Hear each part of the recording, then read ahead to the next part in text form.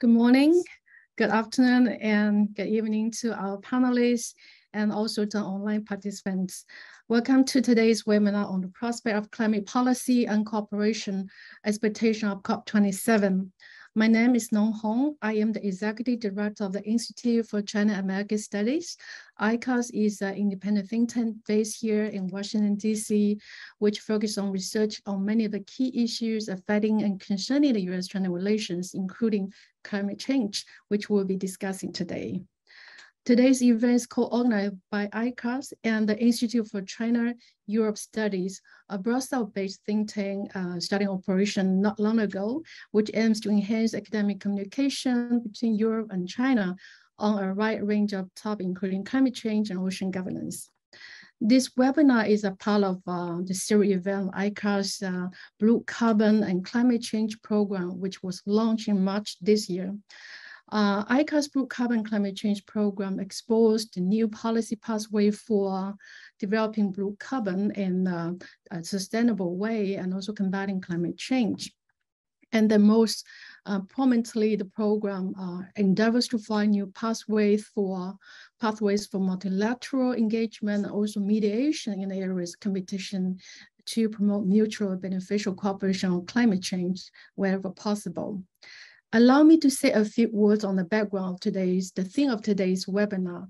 So we're all aware that there is less than a month before the 27th session of the Conference of the Parties to the United Nations Framework Convention on Climate Change, which is set to take place in Egypt from November 7 to 18 this year.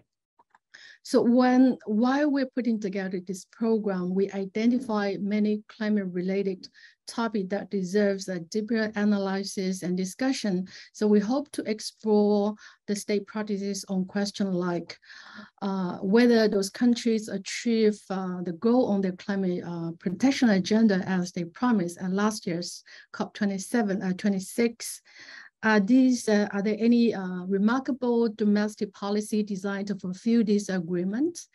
And also, as important topic of COP27, what would be the example of practical measures in assisting developing countries to mitigate and reverse climate change? Those are issues that we look forward to hear our experts' voice at today's webinar. To start with, we are delighted to have Professor Sheng to join us at today's dialogue. Professor Wang is a senior advisor of ICAS Blue Carbon and Climate Change Program. He is the current president of the National Institute for the South China Sea Studies. For over 20 years, Professor Wang has immersed himself in a variety of research fields, including, for example, international relations, regional security strategy, islands development, and also research on Hainan Free Trade Port. His work on blue carbon has been widely circulated and also quoted in many of the media. So without further ado, I'll give the floor to Professor Wang. Thank you, Madam Nong. Good evening and good morning and good evening to all the panelists and the participants online. I would like to echo the theme of today's webinar by saying that responding to climate changes, achieving sustainable development are urgent tasks facing the international community. Allow me to take this opportunity to contribute to the discussion from the perspective of climate policy and blue carbon economy. For more than a year, the National Institute for the South China Sea Studies has paid close attention to blue carbon, an important issue related to climate change and sustainable development. As a main neutral carbon sink of marine ecosystems, blue carbon has significant advantages over green carbon in carbon capture and storage. At present, international blue carbon cooperation has been advancing from the stage of scientific research to the trend that includes blue carbon in international climate governance. China has about 3 million square kilometers of waters under its jurisdiction and 18,000 kilometers of continental coastlines. It is one of the few countries in the world that has 3 major blue carbon ecosystems: mangroves, seagrass beds, and salt marshes. As early as 2015, China put forward some policies on blue carbon. In 2019, the State Council of China approved the implementation plan for the National Ecological Civilization Pilot Zone, Hainan, under which Hainan is encouraged to carry out a pilot project for carbon sinks in the marine ecosystem. In February 2021, the Hainan International Blue Carbon Research Center was inaugurated in Haikou City, which mainly focuses on the basics and theories in the field of blue carbon, the promotion of pilot demonstrations for increasing blue carbon sinks, and the integration and innovation of blue carbon public policies. We have done lots of blue carbon related research here in Hainan. However, I have to admit that there are still many difficulties that remain to be solved. For example, many countries and international institutions do not have enough experience in the development of carbon projects in coastal and marine ecosystems and have not yet established a standardized blue carbon monitoring system. Hence, it is difficult to obtain relatively uniform blue carbon data. In the remaining few minutes, I would like to make a few proposals to promote international cooperation on blue carbon. The first is to raise awareness of addressing climate change and strengthening blue carbon cooperation. We can fully rely on the existing international platforms, such as the Sub-Foreign Dialogue with Hainan under the framework of the Boao Forum for Asia, put together programs of blue carbon cooperation, strengthen academic discussions, and promote exchanges and cooperation between China and other countries and regions. We should promote think tanks cooperation by jointly building a blue carbon pragmatic exchanges and cooperation platform by increasing the blue carbon scientific publicity, among others. The second is to strengthen research and cooperation in blue carbon technologies, policies, and rules. We should work together to enhance our discourse power in the global effort to tackle climate changes.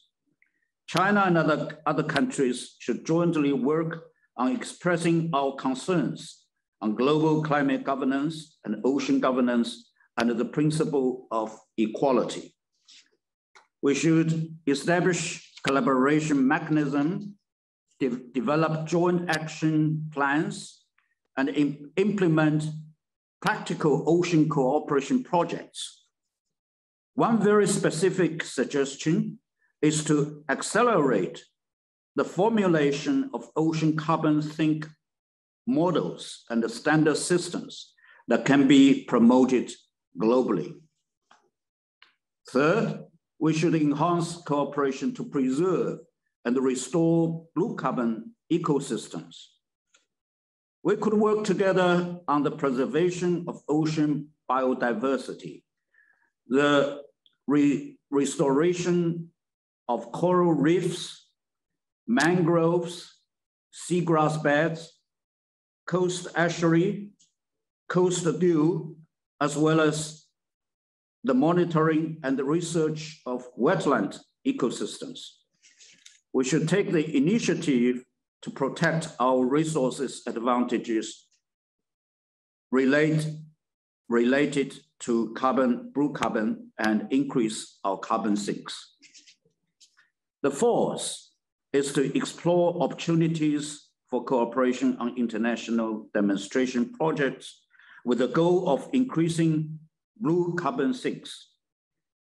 Actively explore the spillover effort brought by the development of blue carbon sink enhancement projects and effectively promote the development of new marine industries such as marine ecosystem, marine leisure fishery, blue carbon technical services, and blue carbon finance. Last but not the least, to strengthen personnel training, and international exchanges.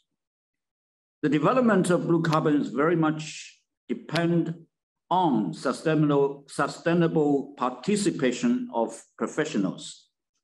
Countries and regions should focus on the overall planning of blue carbon professional education and training.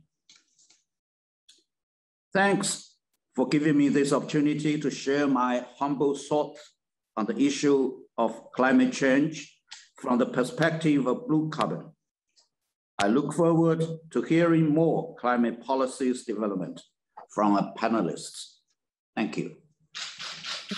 Thank you very much, Professor Wang, for a very enlightening remark on climate change and blue carbon economy development. It's very inspiring to hear your thoughts on how to promote international cooperation on blue carbon development from different perspectives. Now, let's turn out to our distinguished panelists today to share their views on the climate policy and practices of each country or region on climate change. We have 4 distinguished speakers at today's webinar. You will read their full bio at ICAS website. Let me quickly introduce them before I give the floor to them. So Ms. Anke HEROLD, she's the executive director of Institute for Applied Ecology Research, with the office in Berlin and also in a few other cities in Europe. Her research focus include international, Europe, and national climate policy. Among her several climate-related functions, she is the European Union negotiator in the negotiation under the UN FCCC. And our second speaker, Ms. Sally YOZELL. She's the Senior Fellow and Director of the Environment Security Program at Stimson Center based here in Washington, D.C. Her research examines the suite of environmental threats that have potential to undermine national, regional, and global security. Her work focuses on ocean security, climate security, and wildlife protection. And then we have Dr. Teng Fei. He's the Associate Professor and Deputy Director of the Institute of Energy, Environment, and Economy at Tsinghua University from China. His research interests include climate policy, international climate regimes, consumer behavior in energy consumption, and also energy monitoring. And our last speaker, Dr. Keita Furukawa. He's an affiliate research fellow at the Ocean Policy Research Institute at Sasakawa Foundation of Japan. He has more than 30 years experience with marine and coastal environmental research, has been also very actively involved in local, national, regional, and global action for marine environmental conservation and restoration with the integrated coastal management interpretation. So without further ado, I'm going to give the floor to Ms. Anke HEROLD. Thank you very much, Hong. I will, good afternoon, good morning, good evening to everybody, wherever you are at the moment. I have some slides, so I will share my screen. And then I will. Can you see my screen now?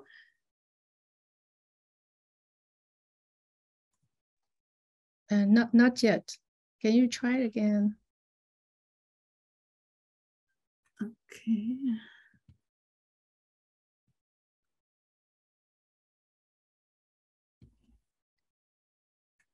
I think there is a green button. No, right I think, yeah, sorry. Yeah, I think now it is working. Is it okay? Yes. Sorry. This is the first one. So yeah, my presentation will not go into the topic of blue carbon, as we have heard before, because I think one of the big issues is that my own country is also at the beginning of studying that issue of blue carbon and of monitoring blue carbon. So I will be looking in a much broader scope and much more also into the energy sector for today's topic. So the first issue I was looking at, what is the status of the national determined contributions after COP26? So what happened in the past year? So prior to the last COP in Glasgow, we have seen, I think, 125 updates of NDCs and new NDCs. This year we have only few NDC updates because it's a very simple reason. 2022 is not a year in which updates are required under the UNFCCC. So this cycle is every 5 years, and it was more last year, but nevertheless, some additional NDC updates and some new NDCs were submitted for some large countries, for example, Argentina, Australia, Brazil, and India submitted NDCs with increased mitigation ambition. You can see here in this table, there are some other NDCs updates which clarified some other aspects of the NDCs, but did not change the mitigation ambition. And below the table, you can see that a couple of other countries have also been active in this area. Then we have the other part that under the UNFCCC, countries also should submit long-term strategies. And when we assess those strategies by the end of September this year, so far 140 countries now announced that they have net zero targets. And these countries cover close to 90% of the global emissions. When we were looking at the same issue last year, we only had 130 countries covering 70% of global emissions. So we got 10 additional countries and now almost a coverage of 90% of global emissions by countries that have net zero emission targets. I think that is quite a positive development. And I guess we will not get that many additional number of countries now in the future years because we already have so many. Then I was also looking a bit, what does global energy data for the first half of 22 is telling us? So what we can see in this graph here, the global electricity demand rose by 3%. This is this blue bar. And what you can see on the left, wind and solar met 77% of this demand. This is like compared to the previous years. The fossil generation at global level was almost unchanged. Coal generation rose in the EU and India, but decreased in China and the US. But this is only like the first half of 22. It was hard to find data for the later parts, but I guess it will change a bit when you also include the summer months. But that shows that we are coming closer to the tipping point where renewable generation growth will meet the future electricity demand growth. And in my view, 22 proves one key fact which is important for global mitigation. Wind and solar power, they provide effective solutions to climate mitigation, to energy security, and to low costs. We have a very specific situation this year in the EU. Not sure whether you are all aware of this, because the EU, in my view, is facing a triple energy crisis in 22. On the one hand, we have a nuclear crisis in France. 32 out of 56 nuclear reactors are shut down in France. 16 of the newest reactors due to corrosion problems. That is about 22 gigawatt of nuclear capacity, which is really huge. The remaining reactors are shut down due to planned maintenance. You can see this in this in this graph below, like the violet part is the nuclear generation this year in France. So usually it is about like 40,000 gigawatt hours that has been in January. Then these reactors have been shut down. And now we are at about like half of the nuclear generation in France. And France has a lot of nuclear power plants. And it is unclear, like at least until the end of this year, they will not come into operation yet. So this is a huge gap. You can also see here on the left-hand side in the EU electricity generation. Then we are facing the climate crisis. So the drought in Europe in summer affected hydro energy in 22. This you can see here also in this graph that compared to 21, hydro in the first half of this year had much lower contribution to the electricity generation in Europe. And then we have the war in Ukraine and the sanctions that are affecting the gas supply, and now also the sabotage effects of the pipelines, which means that also like the physical delivery of gas is no longer possible. That in particular affects my own country, Germany, where 55% of the natural gas imports in 21 were from the Russian Federation, and 82% of Germany's domestic gas consumption is for heat. Only a small share is for electricity. So that means Germany is now activating fossil-fired reserve power plants into operation due to this situation. Some hard coal power plants, some lignite power plants, and a few oil power plants. This will certainly also for 22 increase Germany's emissions. So I will then explain a little bit on the status of the EU mitigation policies.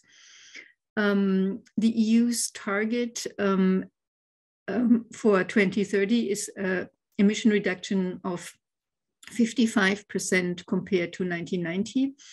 And there is a package of legislation called Fit for 55. Sorry. With a lot of separate parts of pieces of legislation that is implementing this target. Today's meeting is too short. I will not be able to go in all these elements. I will go in the first three. The first is like the emission trading system. The changes that are proposed here is that the target becomes more ambitious. And increases from 43% for 2030 emission reduction to 61%. We will have a faster reduction of the cap in the ETS. At the moment, the cap is reduced each year by 2.2%. In the future, it will be reduced each year by 4.2%. Then the ETS will be extended to maritime transport. And there will be a separate new emission trading system for buildings and road transport, and a gradual phasing out of free allowances for certain sectors. Then we have the part of the EU's emissions that are not under the ETS, but those are covered by the effort sharing regulation. Also there, the mitigation ambition is increased. So the target was 29% reduction in 2030 compared to 2005. It will now increase to 40% reduction. And this, the effort sharing regulation has individual targets for each member state. And here on the right side of this graph, here you can see in the green part how the targets of the individual member states have been strengthened. Then we have the third part of the legislation, the land use change and forestry regulation. So far, the target was that the emissions in the land use sector should be balanced out by net removals.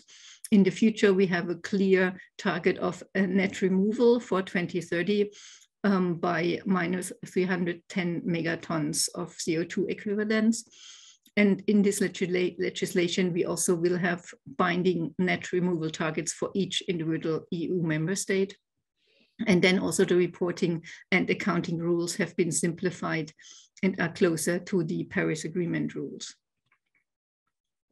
All these pieces of legislations are now in the trilogue phase. This is the last phase of negotiation of a compromise between the Council, the European Parliament, and the Commission. We can also already see now that the key elements and the ambition will be kept and have already been agreed, and it's only about certain details that are now missing, and there are a few more meetings, but so until the end of this year, this package will be agreed and adopted in the EU. So then I have been looking in my last part at climate actions through multilateral initiatives. At the COP in Glasgow, we have seen an unprecedented number of cooperative climate initiatives. More than 150 of such initiatives were launched at COP26. Of course, an overview of all these initiatives is difficult. So what I did for this presentation, I selected two examples. One is the Global Methane Pledge. This was launched by the US and the EU, and 112 countries joined this pledge. The goal is to reduce global methane emissions by at least 30% by 2030 compared to 2020 levels. And 7 of the world's top methane emitters signed this pledge. And those are responsible for 53% of global methane emissions. So, but this pledge has some shortcomings in my view. Like on the one hand, China, India, Russia, and Iran are not part of the pledge, and those countries are responsible for 30% of the global methane emissions. Also, there are no individual country pledges, and the review of progress on an annual basis is undertaken by dedicated ministerial meetings. So there are no monitoring reports based on data related to from countries or activities of individual countries. And we had similar initiatives already on methane in 2004 and in 2009, which at that time also included the Russian Federation. And in my view, in the inventories, we did not see significant emission decreases of methane after those previous pledges. And it may have been useful to assess those first before starting the next one. Then another big pledge was the Glasgow Leaders Declaration on Forests and Land Use. 143 countries signed this declaration. The goal is to stop and reverse forest loss and land degradation by 2030. Also, this initiative has some shortcomings. There are no individual pledges. The monitoring and tracking is unclear. And in my view, it is worse than the earlier global forest initiatives we have seen. As you have presented, I have been in the UNFCCC negotiations for more than 20 years. So I have seen many of these forest declarations in the past. And one very important one was in 2014, the New York Declaration on Forest. It also had the target of ending deforestation.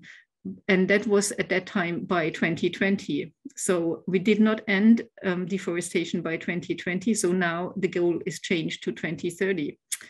But is this now more achievable is a bit the question mark. And the New York Forest Declaration at least installed a monitoring program of the pledge through independent organizations, which we don't have now for this Glasgow declaration, in my view.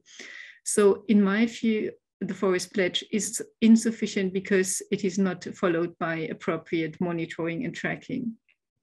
So how can those global initiatives become more than empty promises at COPs? In my view, they need a clear design also of individual commitments of countries and other stakeholders joining the initiative in addition to a global target. They should have clear schedules for commitments. They should have annual transparent monitoring of progress, both emissions and actions implemented by independent organizations. They should include initiatives. The initiatives should also be included in the NDC updates of the parties joining these initiatives, and there should also be a periodic evaluation and review. So now for COP27, I have seen that the COP presidency has already announced the launch of 17 new initiatives. And I hope that my 5 points here will help you in considering those initiatives when they are coming up. And so with this, I thank you very much for your attention. Thank you very much, Anke. And thank you for sharing your expertise on climate policy and practices from an energy sector perspective. I'm quite impressed with the multilateral initiative and that you just mentioned, and then also very impressed by your recommendation how to achieve those goals raised by those multilateral initiatives. We're going to raise question Q&A when we finish the first round of our opening remark. So now, thank you again. Now I'm giving the floor to Sally. Great, thank you very much. Good morning, afternoon, evening, everybody. And thank you to Hong and Professor Wang from the Institute for China and American Studies, and to all for organizing this event. It's terrific. And a special thanks actually to Dr. Wang for highlighting blue carbon, and Dr. HEROLD. What a great overview of the EU's climate work and the international multilateral updates heading into COP27. So as Nong mentioned, I'm the director of the Environmental Security Program at the Stimson Center. We're a nonpartisan research organization in Washington, DC. And our work really does focus on climate security, natural resource security, and we work with governments and communities all around the world, because when you think of these natural resource issues, it really does undermine economic, food, and ecological security of many countries. And there's just no threat greater than obviously what we're facing with the climate emergency. I mean, we only have to look recently at the hurricane that hit Florida here in the United States, Hurricane Ian, or the recent floods in Pakistan, or we can even look back at the record heat and drought across Europe and in China. So this is really a serious issue. I mean, thinking about last year in 2021, I think the top 10 climate disasters caused an estimated $170 billion worth of damage, which just underlines the growing threat climate change can propose to global stability. And with COP27 just occurring next month, there really is a big opportunity, as there are in every COP. And again, Dr. HEROLD just laid out so many opportunities that we really need to take serious about getting those climate pledges into doable action, not just promises, but action, if we're going to keep the warming below the 1.5 degrees, or that are the goals. And also we have to remember, we need to really help communities around the world adapt to the climate change that they're already facing. And I was glad to see the increases in the NDCs as laid out in the targets of countries doing better at meeting their NDCs and meeting their goals, but we still have to keep the world on track, and there's a lot of work to do. So despite all of these challenges, Nong had asked me to talk about what the Biden administration has been doing here in the United States. And really, since day one of the Biden administration, addressing climate change and the climate emergency has really been a priority all across the administration. They've put forth really robust plans to address the crisis and work to secure funding to match these ambitions. For example, just recently this summer, a new law was passed. It's called the Inflation Reduction Act, or it's easier to say the IRA. And it includes billions of dollars in investments to reduce greenhouse gas emissions by over 40% by 2030. And that almost meets the administration's ambitious target of 50 to 52% reduction against its 2005 outputs. And what does it include? Well, it includes a lot of measures to really supercharge, as we say, our renewable energy development here in the United States. And that includes putting funding into accelerating the adoption of electric vehicles, building out our charging stations all across our interstates, really ramping up our smart grid technologies, jumpstarting carbon capture. And altogether, estimates say that the IRA may unlock more than $800 billion in total climate spending. But when you add on all the association spending and private sector, some have suggested that the economy that this new economy basing off of the IRA could reach 1.7 trillion. That was a recent report by Credit Suisse, $1.7 trillion of new jobs and financing programs.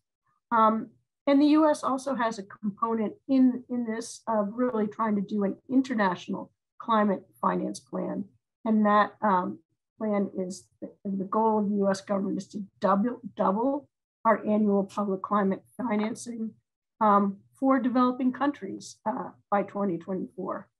And the president's emergency plan for adaptation and resilience, that's the president's emergency plan for adaptation and resilience, or PREPARE, which is, again, much easier to say, that's going to provide at least $3 billion in annual adaptation finance annually by 2024. And they've already started putting out projects on that. So this is really a whole of US government approach to mainstream the needs to reduce emissions. It's the transportation sector, the energy sector. There's a lot of work going on at NOAA in its marine sector and coastal sector. And our Treasury Department is working on financing, and our State Department obviously is very involved with all negotiations. So it really is every part of the US government is working on these issues. And the US government is also working with its international partners, as Dr. HEROLD knows so well. Just a few weeks ago, the US, Japan, and South Korea plan to work together to increase improved access to climate mitigation and adaptation financing. At the UN General Assembly just a couple weeks ago, the Biden administration hosted the Global Clean Energy Action Forum and the Global Food Security Summit to coordinate international action on climate mitigation and adaptation. And at COP27 next month, the Biden administration plans to continue both prioritizing the climate energy action as well as food security, and tackling the methane emissions that were just talked about in the international compact, and really increasing that electric vehicle adoption and decarbonizing shipping. There's a big push for green shipping. And as I said earlier, really a new focused effort on promoting increased support for resilience.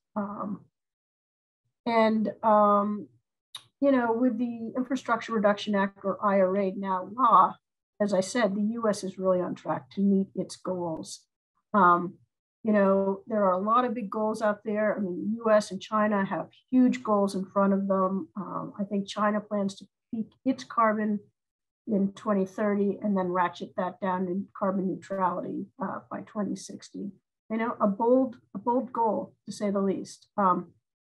You know, and as we go into COP27, let's, you know, not forget that there are a lot of tensions that exist. You know, and tensions between China and the United States.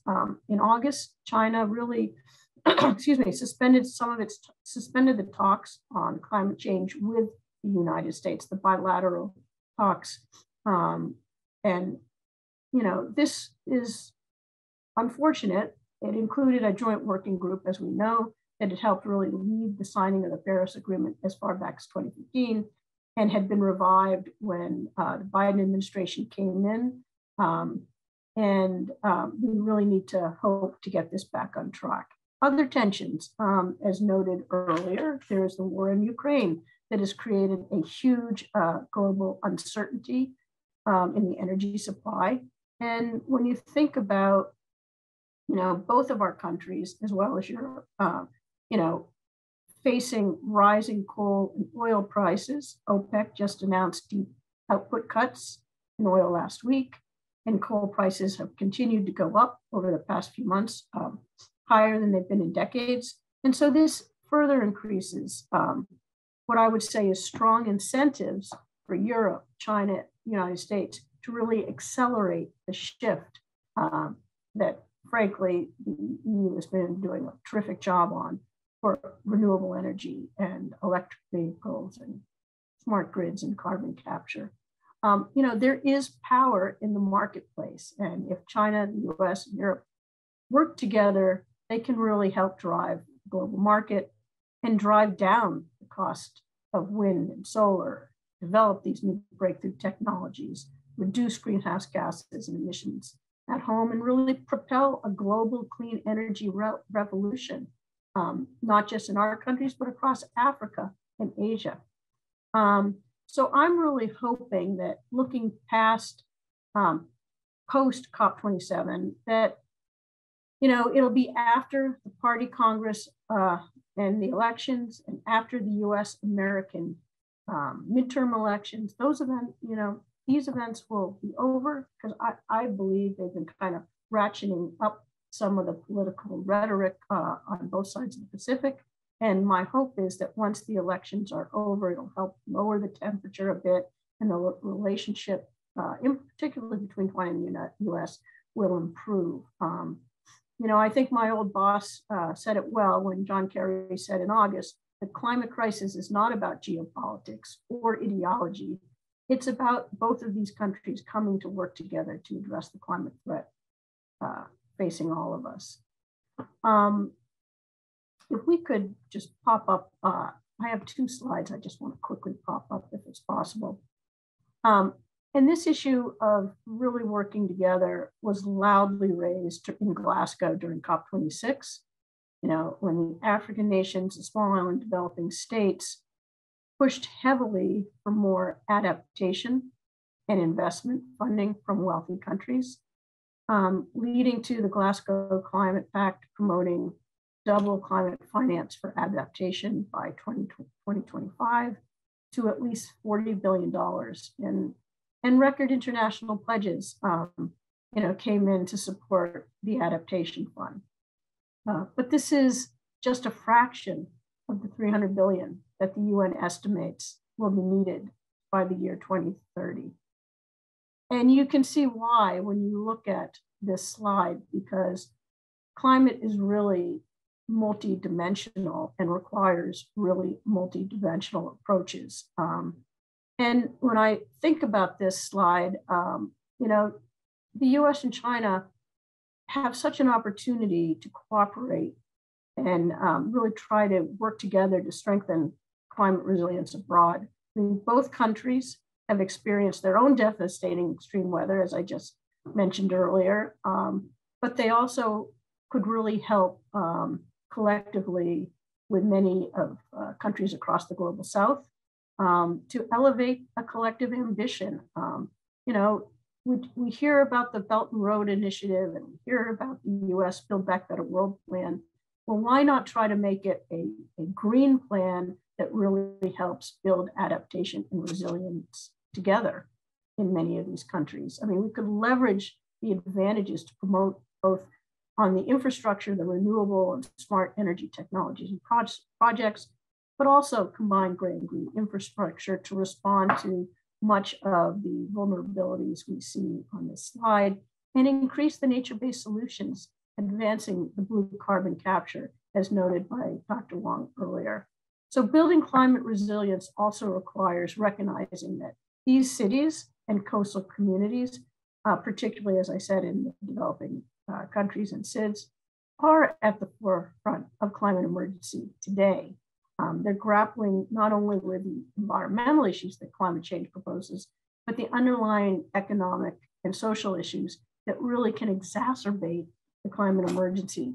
Things like inequality, youth unemployment, and governance gaps. So these multidimensional factors are also aggravated, as you can see on the slide, by physical constraints in developing countries, from things like aging infrastructure or non-existent infrastructure such as water and wastewater, crumbling seawalls, and informal and illegal housing that just make the climate crisis even more when an event hits. So if we could go to the next slide, please. At the Stimson Center, we actually have been working on this issue, and we've been working with Dr. Furukawa's organization, the Sasakawa Ocean Policy Research Institute, to really try to address this multi-pronged problem. We've created what's called CORVI, and it's a vulnerability assessment, and you can see all of the issues it looks at. It looks holistically from the land to the sea scape, focusing on economic, political, and social and environmental risk factors. And we work with SIDS and coastal nations to really pinpoint what are their highest coastal risks. And we produce an integrated risk assessment with specific recommendations for them to take action. And this will build into what's coming out of the promises at COP and the UN, the adaptation plans, the finance, to really help raise those ambitions so that countries around the global south and SIDS can really get the funds they need and use those resources widely. We've been doing CORVI now in 11 cities and coastal communities around the globe, and we expect to announce at least 5 more during COP27. So this is the kind of holistic approach that is needed for climate finance from the US, from China, Europe, Japan, and others to address some of these critical climate risks. And just in closing, let me say, environmental diplomacy is the key, and cooperation on climate resilience and carbon reduction and mitigation are really essential if we're going to meet the targets and really help the global south grow in a smart, ecological way. So I'm going to end it there, and I'm happy to answer any questions shortly. Well, thank you. Thank you very much, Sally, for sharing the US perspective on many of the legislation, law, and policy lately. I know there are a lot of action from the administration lately on climate issues. I look forward to asking a few questions about on the US perspective later during the Q&A. I totally agree with you that climate issue is not a geopolitical one. It should be an area that actually mobilizes international or regional cooperation.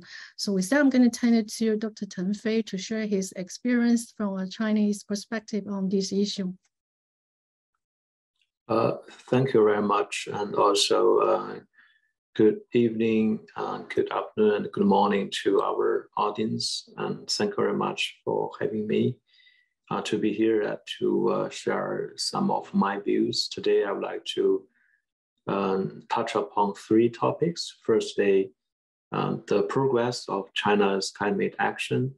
And secondly, China's expectation for COP27. And also thirdly, I'd like to give very short comments on the recent proposal on the CBAM and also the Climate Club recently proposed by G7. So firstly, I'd like to talk about the progress of China's climate action since the last year's climate conference. I think last year's Glasgow conference was a milestone, and especially after the finish of negotiation on the so-called Paris rulebook, set of rules to implement Paris Agreement. And also the COP26 marks a full transition to the implementation phase of the Paris Agreement.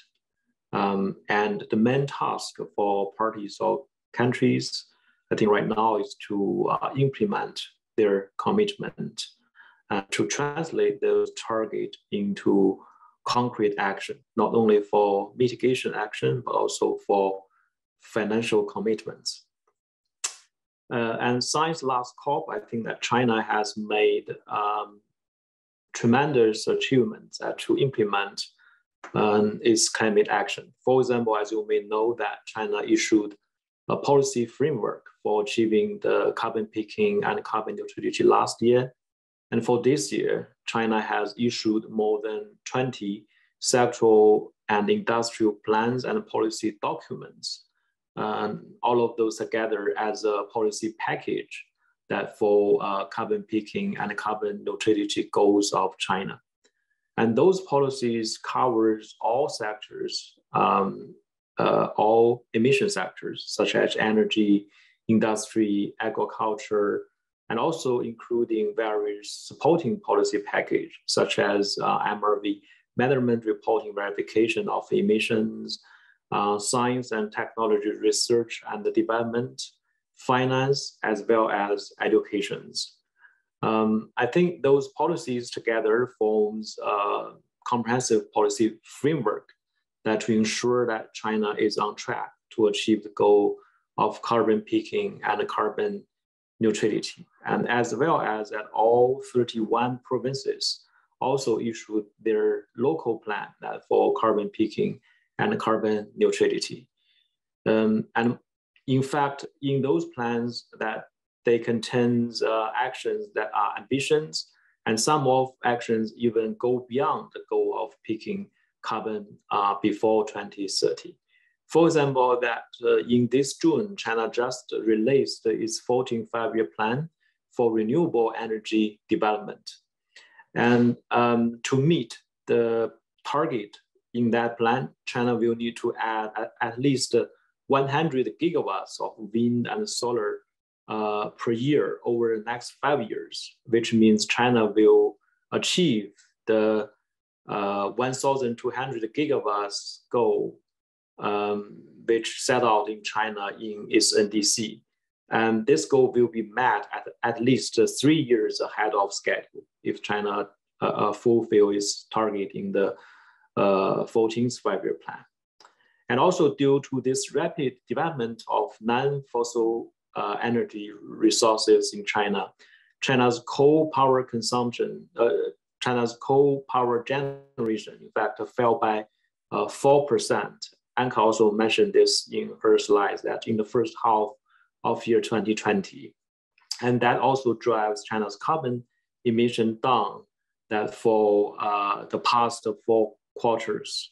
So although it is still earlier or difficult to say whether China's carbon emission have peaked, but there is consensus among Chinese experts that China's carbon emission have reached a plateau. In addition, that China is increasingly using more market-based policy or instrument to achieve emission reduction rather than traditional command and control policies. China has built the world's largest carbon market, which currently covers more than 2,000 power companies and also 4.5 billion tons of carbon dioxide emission. And in order to ensure the effective operation of the carbon market, legislation process right now is underway, which is the consideration of the regulation on carbon emission trading. And this is a regulation, a very important regulation that will improve the legal basis of China's carbon market and continue to promote the expansion of the carbon market. And also that in addition to that, there is also a lot of progress on green finance that the Central Bank of China right now has set up innovative monetary policy tools that to provide low-cost funding for emission reduction actions in China. In the first half of this year, the central bank already provided more than 180 billion of RMB that to projects through the banking system that to promote emission reduction.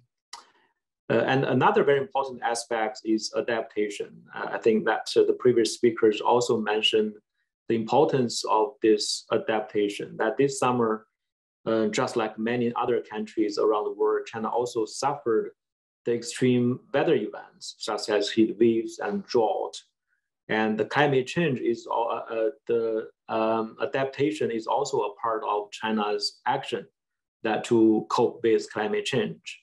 In June this year, China just launched an adaptation strategy for 2035, which identifies China's key tasks, key regions, and key sectors for adaptation in the next 15 years till year 2035. And also that China is working on its methane reduction action plan. I think that that plan is in the process of drafting and will be released before the end of this year. And secondly, I would like to briefly talk about my expectation from China's perspective for the forthcoming COP27 at the end of this year. In fact, it's the next month. In fact, I think that one key issue is for this year that much of the world has suffered from the extreme climate events, and especially for vulnerable developing countries, that they in particularly have suffered huge climate losses. And it has been noted that this year's climate conference will be held in Africa, and Egypt will be the host for the conference.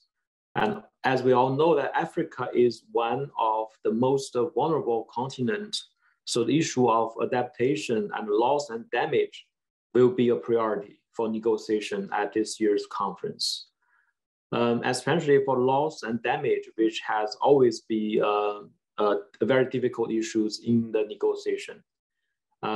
Because of generally this loss of damage is due to the cumulative emission of greenhouse gases in the atmosphere, and most of those cumulative emission came from developed countries.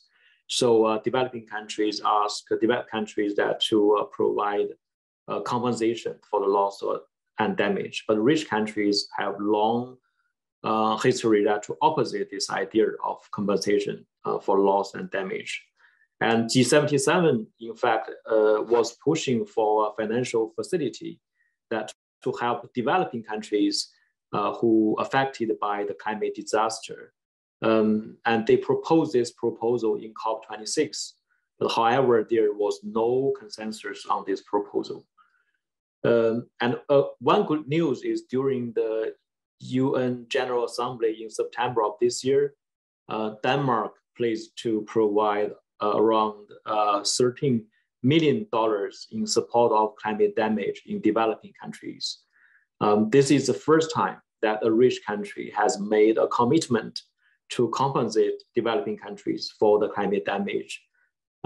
So I believe that COP27 should make further progress in adaptation issues and also the loss and damage issues. And another very important area is climate finance. I think that although as early as in the 2009 in Copenhagen, that developed countries together committed to provide $100 billion per year that in climate finance for developing countries. But this number has not yet been achieved. It has been, in fact, averaged only $66 billion per year over the last 8 years. And there has been no progress so far in the negotiations on the post-2020 climate finance target. And progress on the climate finance is significantly lagging behind progress on mitigation action. And this is not good because of this will greatly damage the multilateral trust between developing and developed countries.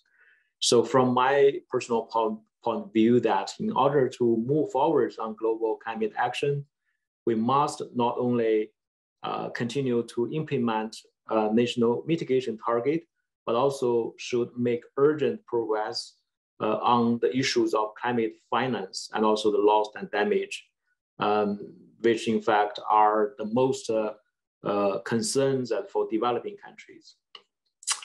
Finally, I would like to make brief comments on the CBAM, the Carbon Border Adjustment Mechanism, and also the G7's recent proposal for climate club.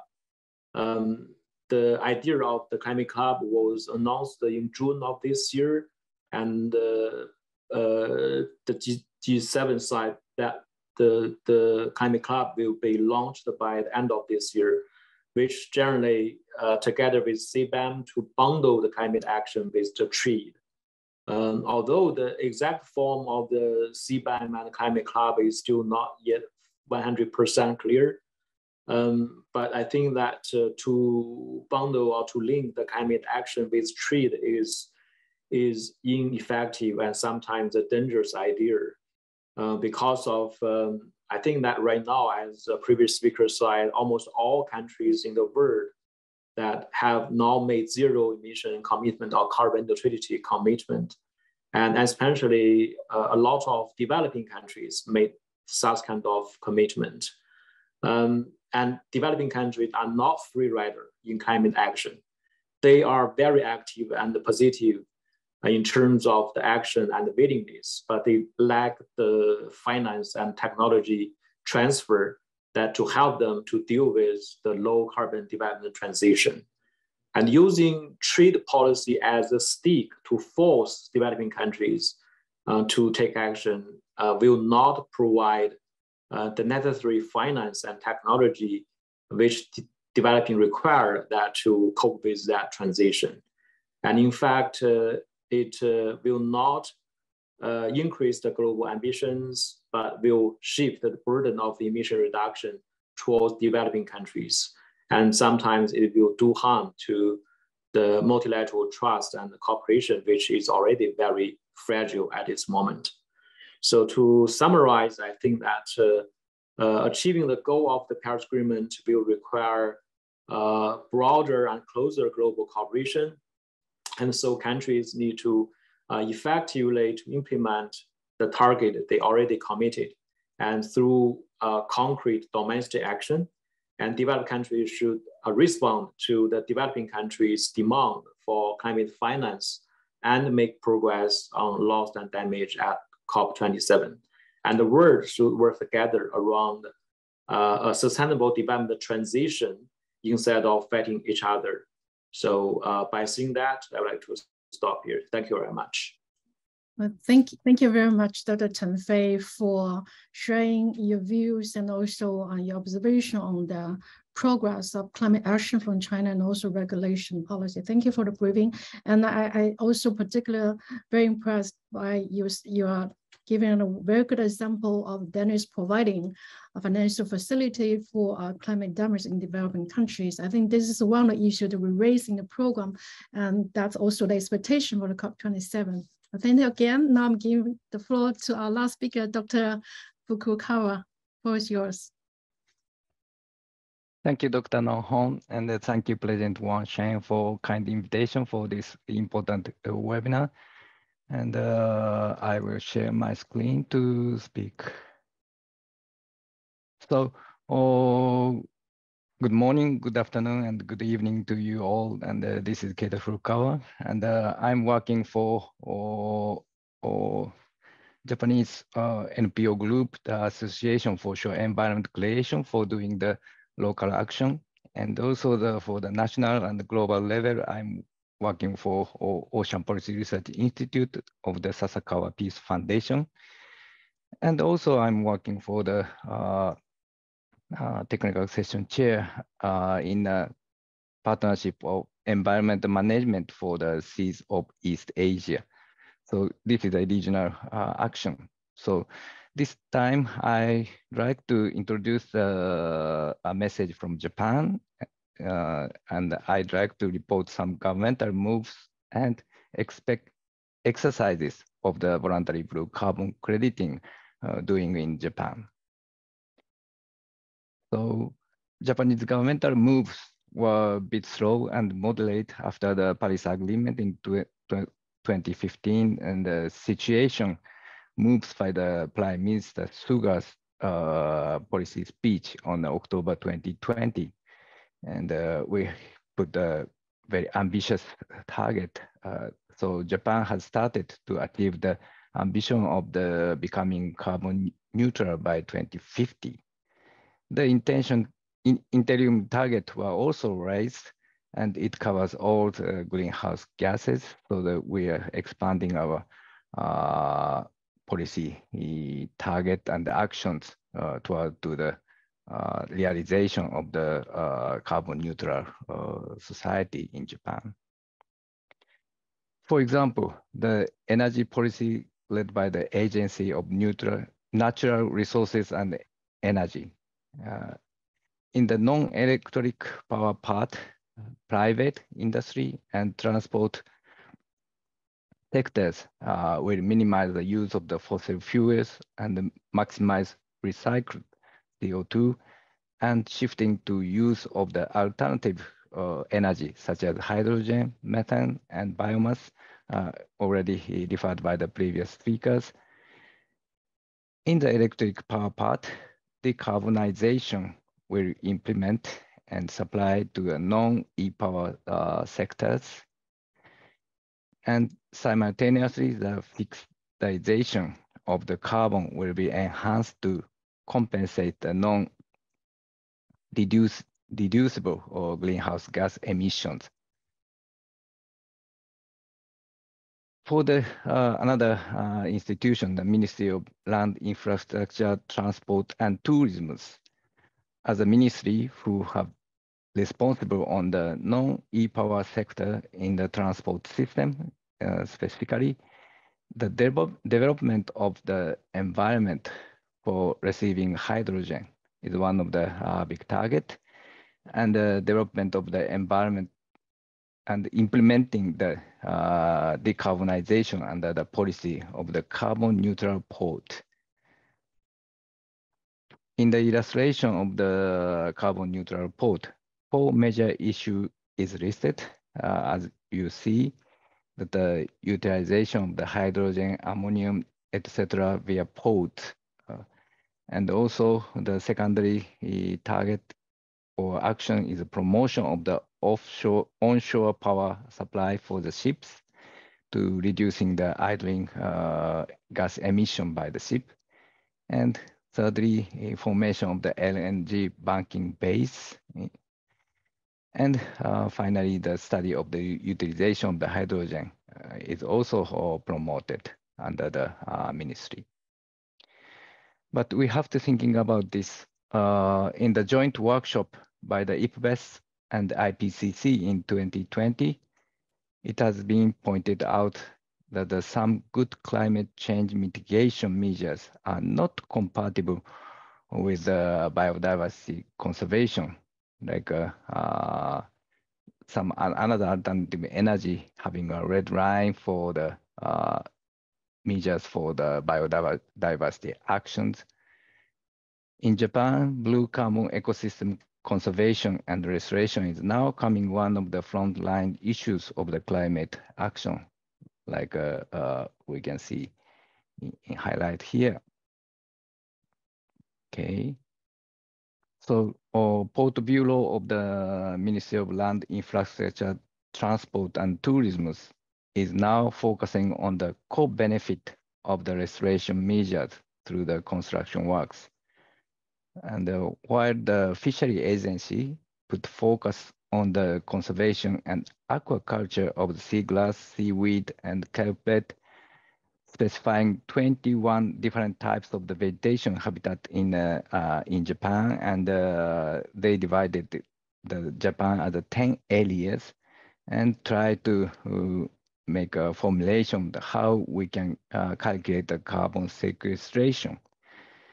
The remaining ratio is one of the key factors that include that transport to the deep ocean by drifting and stocked in the sediment as a sedimentation. And the scientists found that sequestrated as a refractory carbon fraction, that is a remaining part of the carbon, even if it seems like digested, but the refractory carbon fraction can be remain as a fixed carbon for 100 years or 1,000 years even. In this sense, as Professor Sheng already he touched upon that the blue carbon sequestration can be happen with the growth of the biomass in the ocean.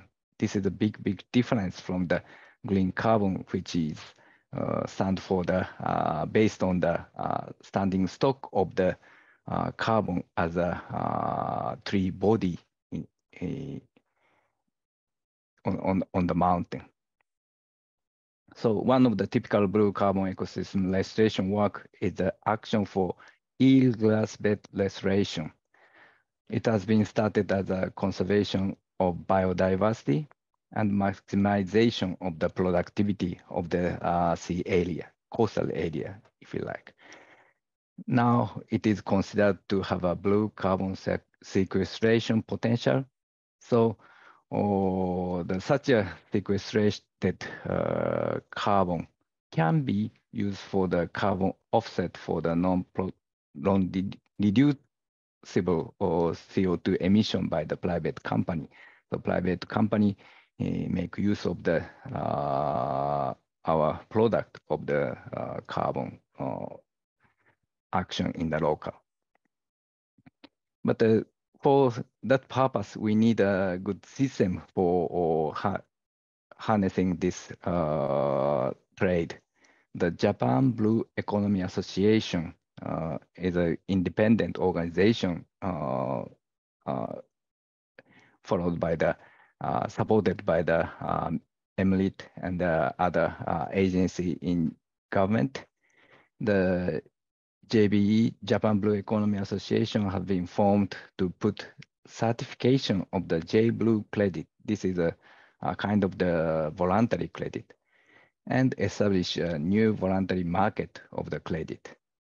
Through this market, companies can offset their carbon emission, and unique point of the J-Blue credit is that is include the, of course, include the amount of the carbon sequestration, but not only for that, and the cooperative work for the restoration and reduction effort of carbon emission is also counted in the credit.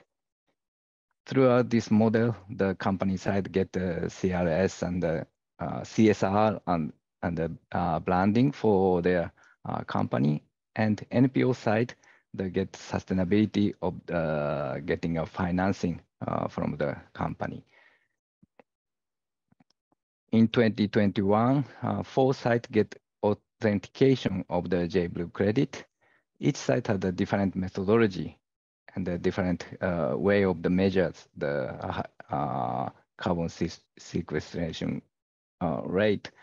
But the rate itself has been given by the JBE, that the JBE given the scientific background to do the this authentication.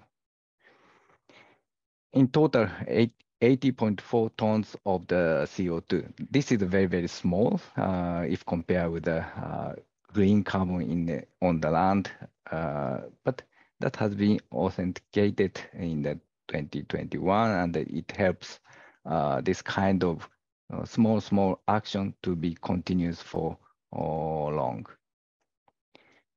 It is important to accurately estimate the amount of the seagrass biomass in order to have the credit certification. We are doing as much as possible as a citizen survey or some cooperation with the fishery people, but good cooperation with the academic sectors is inevitable.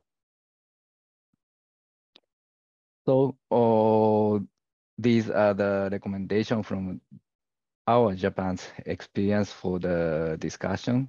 We need a good leader for making a decision and the top-down pressure to change the situation. And compatibility of the climate action and the biodiversity action is very important, we think. And local action linked with the market initiate bottom-up movement. So we should have view of the inclusive society with good governance and achieving healthy ocean, healthy people, and healthy economy, as stated by the many previous speakers. And the write down figure is our framework. Now we are discussing in the PEMC for coming sustainable development strategy for the Seas of East Asia implementation framework to the 2023 to 2027. So this is under consideration, but we having the effective governance, healthy ocean, healthy people, and healthy economics as our theme.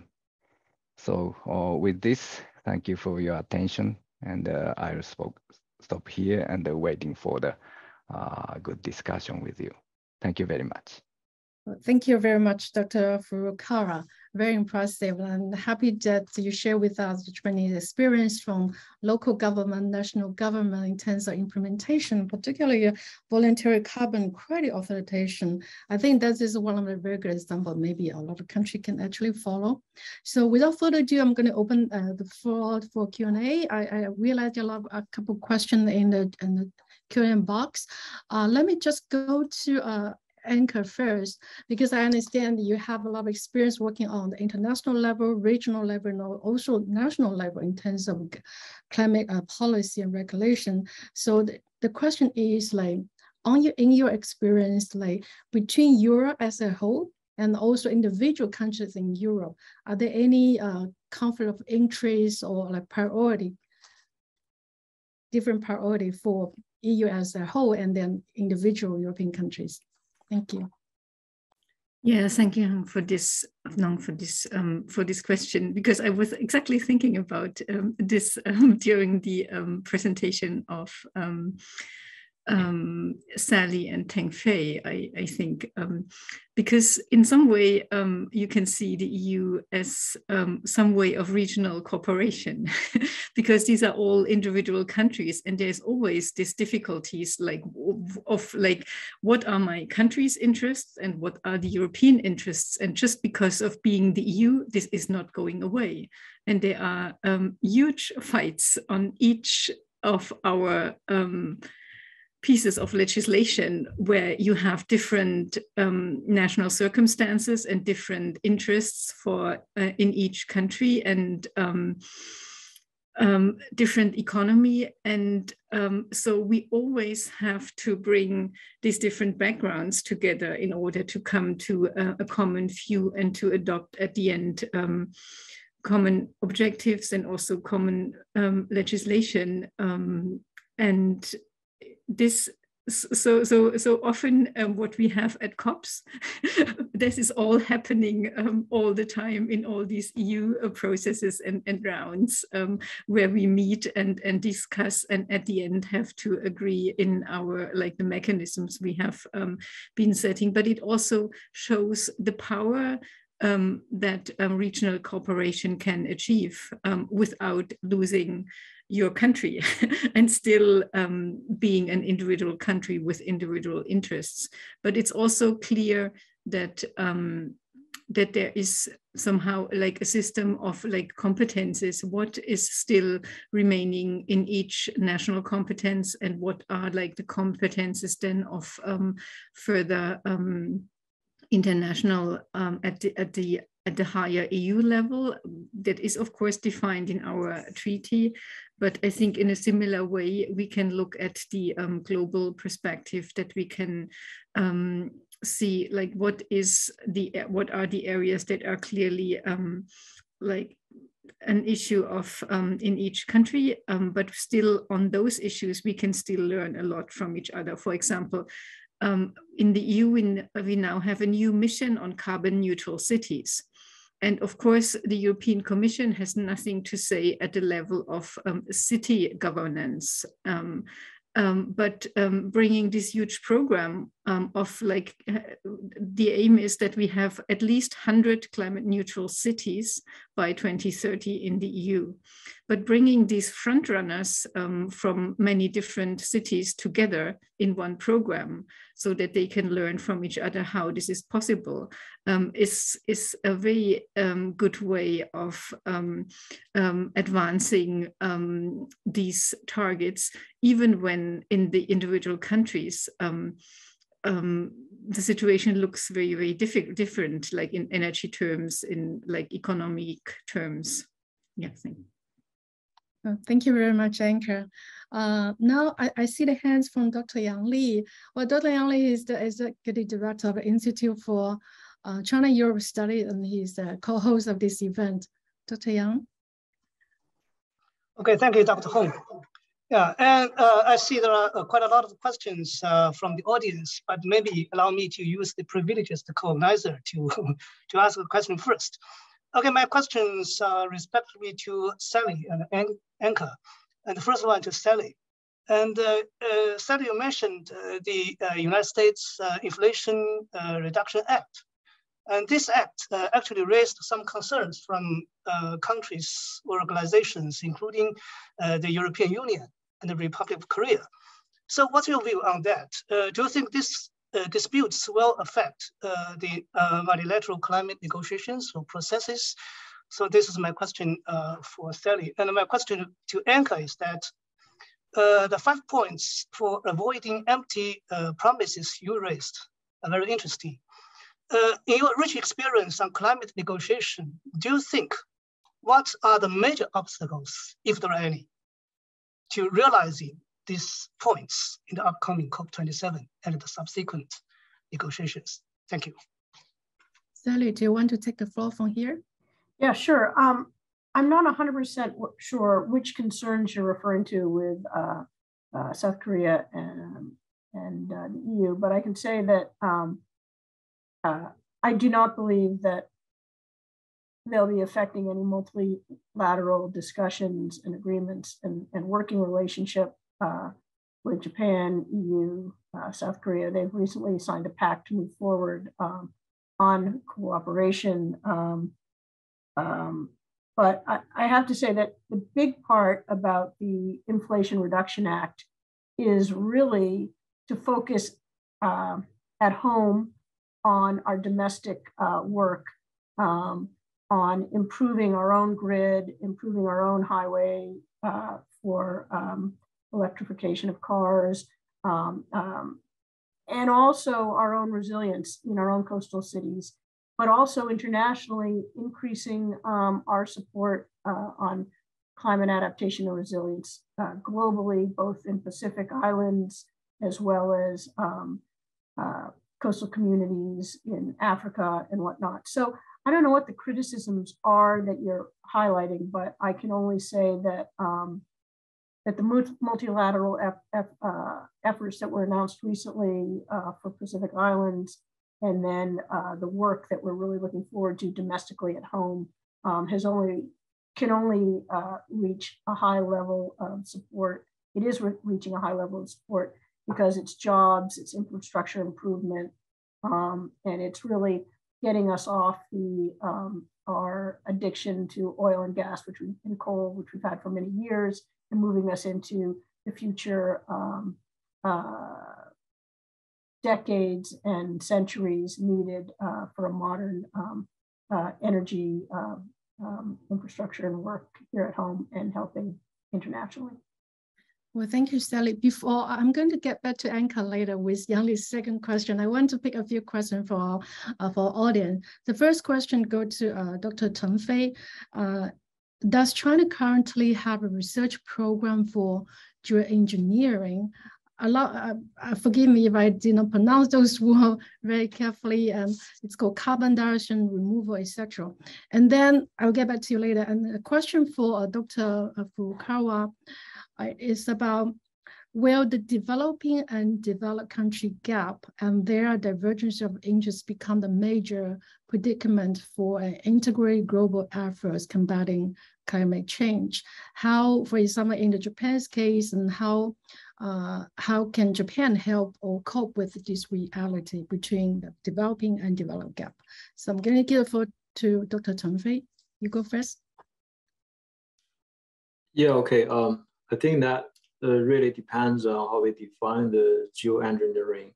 I think regarding to the carbon removal, that China do have the action plan that will support the carbon removal technology, especially the so-called CCUS, the carbon capture and utilization and storage. That in early of this year, the Ministry of Science and Technology just issued an action plan to support carbon peaking in China. And they specifically list the support to CCUS as one of the key actions in that documents. And regarding to the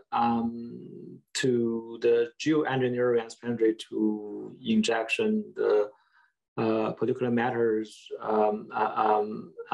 into the atmosphere, that I think globally a few projects has been funded that towards that idea. And about 4 or 5 years ago, that Ministry of Science and Technology of China have funded a $2.2 million project for experimental that idea. And that project is conducted by Beijing Normal University together with others. But that project is very much regarding to explore the science and the mechanism of the geoengineering together with the social science aspects and how that will impact different group of peoples instead of to conducting some real experiment in the atmosphere. So that is generally my information regarding to this geoengineering practice in China. Thank you, Dr. Tenfei. And then Dr. Fuguo, we'd like to respond to the earlier question. And there is also a related question for Japan experience. The question to you particularly is, how does Japan raise domestic climate awareness before local government and then the NPOs mobilize citizens to engage in voluntary maritime environment protection? So I'm going to give these two questions for you to respond together. Okay, thank you for having me a floor. So both of them is a very, very important thing. So I'd like to answer the question in the first part. That is,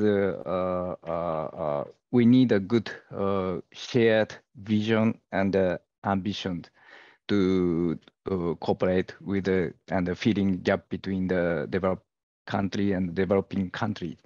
And I think that the COP is making such a kind of good ambitions, and UNFCCC offering such a kind of target and achievement goals.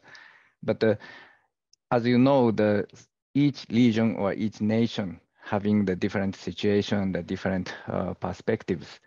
So we have to break down the size of the cooperation.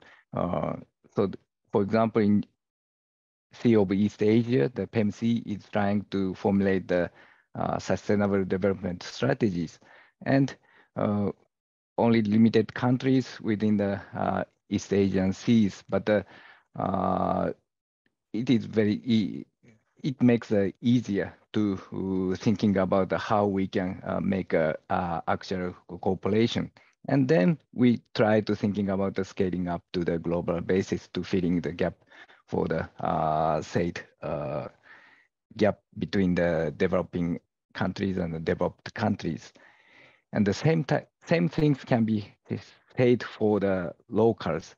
I mean that if the national government make a big ambitions for climate change action, but sometimes that is very difficult understood by the local government people and some people who actually worked in the field at the local area.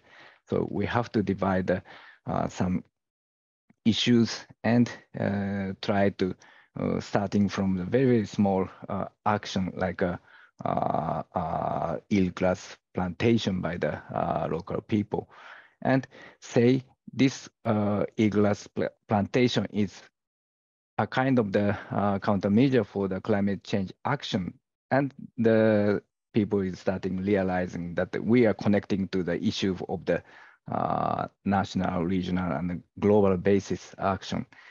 In that sense, such a kind of awareness raising is very important to bring the local or regional government to be involved. And I'm thinking that the science is a kind of the universal word for making this happen. Well, thank you very much. We're a little behind the schedule. Anke, do you want to take a very quick response to Yang Li's earlier question before I give the floor back to Yang Li for his concluding remark? Yes, thank you. So what are the major obstacles for these initiatives? I think I would like to come back to something Teng Fei said earlier. The COPs are now coming to an implementation phase. So there are not so many new rules and new agreements, but it's more like we have to implement what we have said. So the COPs will become more boring in their results, because we cannot repeat Paris every single year. But our leaders, they want us to have some big results on each COP, and that leads to these type of initiatives, these short-term initiatives. They want to have something for the press conferences, and so we get more and more of these initiatives, because from the COP you cannot really get these very glorious results from the point of view where we are. And I think we have to be a bit more honest with like what the COPs do at the moment, and at which COPs we can really look at much at bigger results and bigger achievements. And I would like that we come to these initiatives in an other approach, so that we are building on existing cooperation activities that we already have, for example, Germany and China and other countries, and that we then look at those, what is really useful, what can we expand from those cooperation activities, and that we then prepare a more global cooperation in a more inclusive approach in a longer time frame with all the other countries, and looking at the different interests of all the other country participants. And that we in those approach also look at finance for developing countries that participate in these initiatives, because this is not only an issue at the COPs, but also for such type of regional cooperation activities, so that we build more from bottom down, from what we have to higher levels, and that we look at a more longer time frame. And also that at governance structures for this, at finance, at monitoring. And then I think this can be a much more successful than a lot of these short-term initiatives that we are sometimes seeing at the COPs. Excellent. Thank you very much. We know that there's just many very good questions in the Q&A box, so we are not able to cover all of them.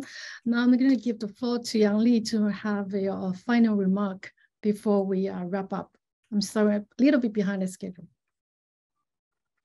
Thank you, Dr. Hong. And I will be very brief, because I think today's event has already been very informative and enlightening. So therefore, actually, I'm not very capable at making concluding remarks, but just share some of the things that I've learned from today's event. And also, as the co-organizer of this webinar, I would join Dr. Hong Nong for congratulations on all the speakers, Professor Wang Sheng, and also the other panelists for their excellent presentation. And the discussion in Q&A session was also very interesting. And I think COP26, as some of the speakers pointed out, has made positive and remarkable progress, and with unprecedented numbers of initiatives. So I think this has raised the expectations on COP27 for further substantial or tangible outcome. But on the other hand, COP27 is the first major global event or climate event after the geopolitical shift mainly brought about by the war in Ukraine. And the rising strategic rivalry among major powers, a worsening energy crisis, a looming economic recession, and a flare-up of numerous regional tensions not only add pressure on the international cooperation on climate change, but also cause uncertainties for the entire international system and the global governance. So in this case, what is last expected from COP27 might be that the conference would send a strong message that climate change is still a common concern to the international community, and the momentum for international cooperation still persists and will continue. So it is not only helpful for the climate in its natural sense, but also the political climate around the globe, which in turn will contribute to the collective efforts on climate change. So I've learned a lot from today's event, but for the sake of time, I can only share this tiny part of my takeaways from today's roundtable. Thank you. And I will return the floor to Dr. Hu. Well, thank you. Thank you, Dr. Yang Li. I certainly echo with you. I really learned a lot from all our panelists and who share their views from different perspectives on this very important subject. With that, I would like to conclude today's webinar. I would like to thank all of you for spending your time with us and for this very, very impressive and very enlightening discussion on climate change issues. We look forward to hosting you in our future event. Thank you very much. Thank you. Thank you very much. Thank you all.